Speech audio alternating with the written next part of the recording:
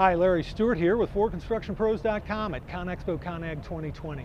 We're in the CAT booth. Meet Ryan Neal. He's product application specialist for large excavators, and we're talking about the 395 today. Yes, sir, we are. The all-new 395.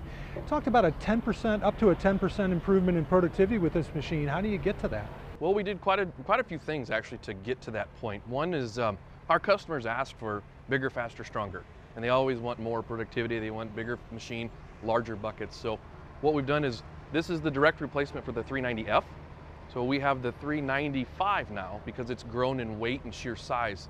So having a bigger counterweight to more steel in the machine allows us to put bigger buckets on the machine with more productivity in that way. With increased swing torque has made a big difference as well. So we have a dedicated swing pump back on this machine, so it's its own closed loop circuit. And so we're really excited about that. I feel some applications will get more than 10%. When you're in a high swing application, I feel that larger buckets, if you're getting dirt to the truck faster with bigger buckets, you're gonna see increased productivity. Yeah. We've done a lot of things else to help with that 10%. Not only, that's just the sheer mechanics of the machine, with the standard technology on it is gonna help a bunch. And we've talked about grade and payload, and we've had this out since the launch of our next gen excavators, but you think about loading trucks and productivity, you think about a 395, these large machines, and being able to keep track of the amount of material that you're putting in a truck all day long. The days of the silver load count clicker are gone because the machine keeps track of that. We down to tons per hour, tons per gallon, total truck count, bucket count, fuel efficiency. It gives us a lot of data right on the display that the operator can look at the end of the day, during the day. We can extract that data from the side of the monitor, or we can also pull it off a Vision Link back in the back office where the production manager wants to know how much material was moved during the day. We have 3 different ways to pull that information. Any significant change in transportability of this machine? No, so obviously that just depends on what state you're in, as to how you can haul it. But no, it's the sheer physics of moving it will be very similar to moving same number of loads and that's correct, all yep. that sort of thing. Yeah, maybe the boom and stick and counterweight all have to come out, or maybe just the counterweight and the stick and bucket. Yeah, just okay. depends on your local conditions. I see. Okay. And I diverted our conversation away from the technology. Were there other technology issues we should address? Yeah. So we have we've built-in safety features through our entire next-gen hex platform, which is great, and it's the e-fence features, which is preventing the front linkages from hitting potentially something above you or something below you, swinging, as well as getting into the cab with cab avoidance. And those are standard features on this machine as well. The grade control, the upgradability to go to 3D. And we have standard 2D grade control on this machine, which if you're digging on, we're moving mass dirt, say we're stripping overburden and we have a 10-foot cut.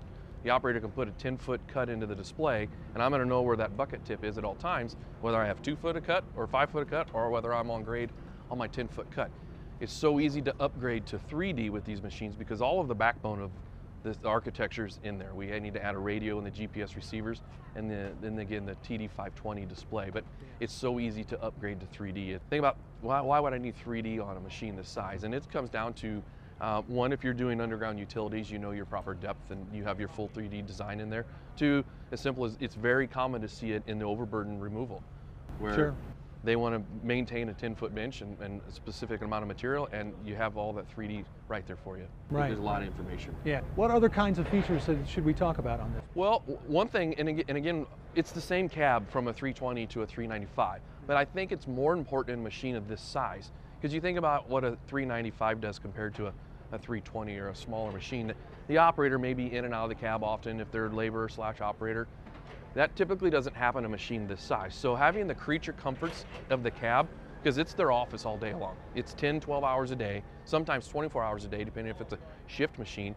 You want to have that additional room and the creature features, really, because you've got your water bottle and your cup of coffee, and you've got your thermos, and you've got your coat and your hard hat, and to be able to have room for all that stuff is tremendous, and it's giant leap forward from what we had previously.